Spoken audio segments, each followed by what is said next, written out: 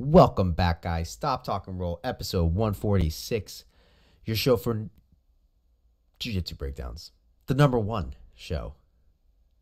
See that, guys? That was me making a mistake, fixing it mid-sentence. And that's how your Jiu-Jitsu should be, because sometimes you make mistakes. You don't want to make mistakes, but sometimes you do. Sometimes. And you want to go with it. What I'm doing right now is debating if I want to restart the episode or not. This happens sometimes. This is behind the scene footage, but I guess it won't be behind the scenes because it's going out. Number one show for Jiu-Jitsu analysis. We got Magro in the blue Gracie Sports rash guard, and we have his opponent, who, if you're new to the channel, I call everyone Jimmy if I don't know your name. So this is Jimmy, and let's go. Magro, thank you for getting me these videos. I always appreciate it. All right, so we go. And we got a tie up and a guard pull into that makes me think he wants to look for leg entanglements. Yeah. So he is ripping at an ankle lock that's probably not really there, but still got to respect it. One thing you could do, Magro, right here, instead of hand fighting, putting your foot in the ground is super helpful, and looking to strip this grip off is probably going to, I mean, obviously he can do things with it from there, but it's going to probably do more.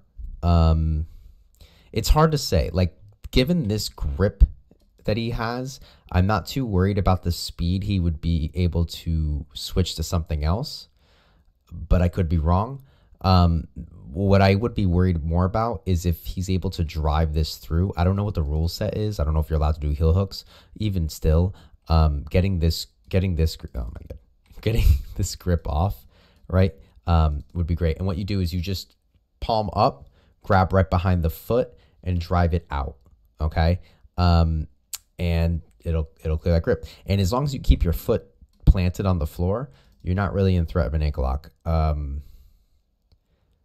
Yeah.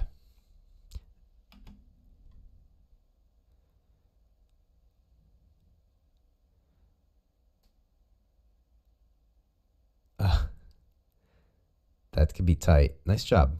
Nice job. Way to not freak out on that. There's a guy at our gym, Ricky, who does this. Ricky's been on the show before.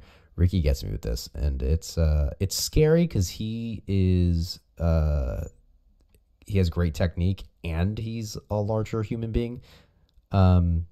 Interesting choice for Jimmy. Just to touch on Jimmy here. Sounds like a bad sentence. Jimmy, you can use this as a sweeping position. So, like, his head's really far forward. What you could do is just roll backwards a little bit, which you kind of do, but keep everything in place. He's going to have to step his second leg forward right about here, and then you could use your other arm to grab it, and then you could take all of that and shove him forward.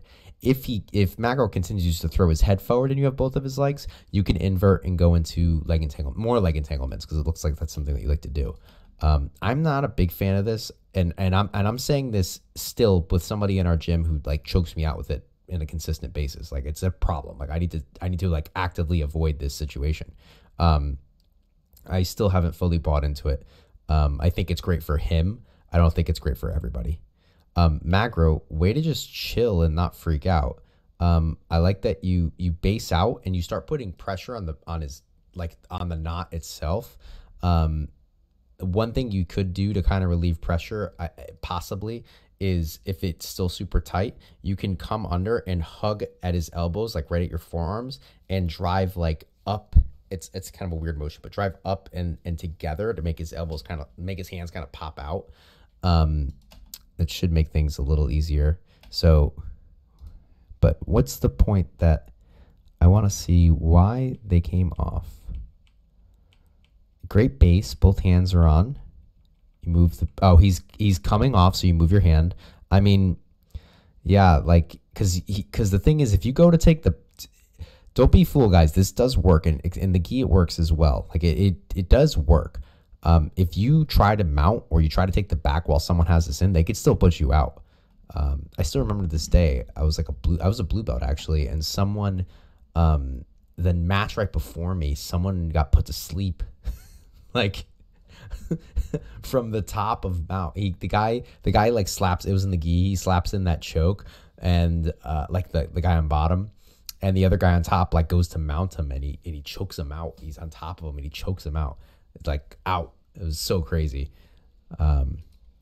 Anyway, so he's able to clear out. He turns into you. Jimmy, I would recommend you can kind of control when you're gonna let go. And I would turtle right away. I would turtle real tight. But he turns in. Magro's already told me, like, you know, what he's going to get. But if you don't see, there's a Darce right here, which is, he goes right in. Magro, I love how, so look what he's doing here, guys.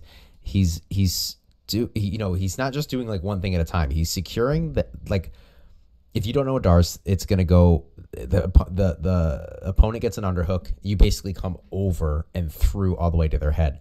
Magro already starts setting up the head control with this hand immediately. So he's keeping this head in place, so he can't back away right now. Keeps it in tight, and his hand comes through. Ooh, that's nice. And gets right to the back of his head. Now, Jimmy tries to turtle, which isn't the worst thing in the world, but it's you're not going to be able to stay here. Let's see. Yeah, he should. The fighting the hands is not going to do anything here. This is just, yeah, he just doesn't know. He just doesn't know. Let's see. I'll let this play out. Ooh, interesting. Cool. What? That's tight. Nice job. What he should be doing right here, and Magro, you should be careful on your knees like this. So his hands in tight here. I would drive him back down to his side to make sure that his arm ends up on your left side of the body, Magro. For Jimmy, you want to be punching this, and you can right now because there's all this space here. Look at all this space, right? You can punch this hand through and use that to lay to your back with your arm up. That'll negate the Darce choke. But very cool. I like what you're doing here. Let's see. So you drive him over, you sit, you pull a guard. You just pull a guard. It's like mount, guard. You could do it from mount. Very cool. Very cool. All right, get your hand raised. I'll get you on here. Oh, wait. There we go. Very cool.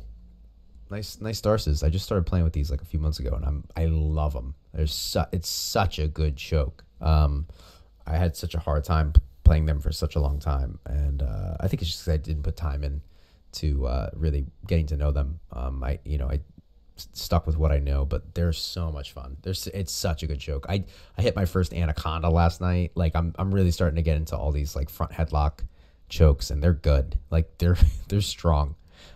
Magro, thank you for the submission. Great job, guys. If you didn't like the video, but you like Magro, give me a like and subscribe. All right, do it for Magro. I appreciate that. Ring that notification bell. If you also like the video, drop a like.